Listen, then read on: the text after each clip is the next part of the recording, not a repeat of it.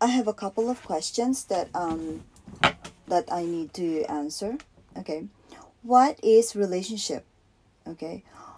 Relationship is between two or more person that communicate with each other, like family, school, friends, boyfriend, girlfriends, co-workers, community, animals, group.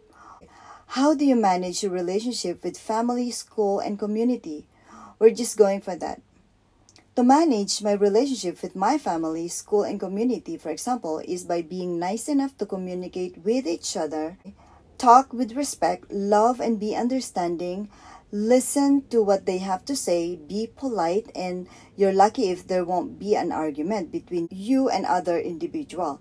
But if you really have problem with someone, just stay quiet and back off a little.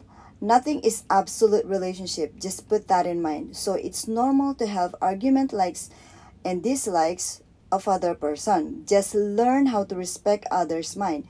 Keep yourself educated while talking. Don't look at others' mistakes, but watch your own mistakes and try to level yourself and stay humble. What can you suggest in order to maintain a good relationship?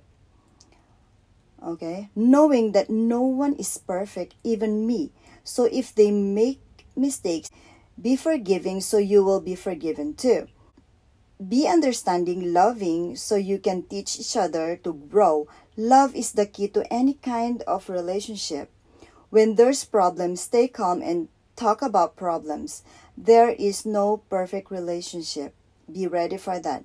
You have to know the person you're having a relationship with, or just be sensitive enough to use respectful words when you talk and don't listen to gossip.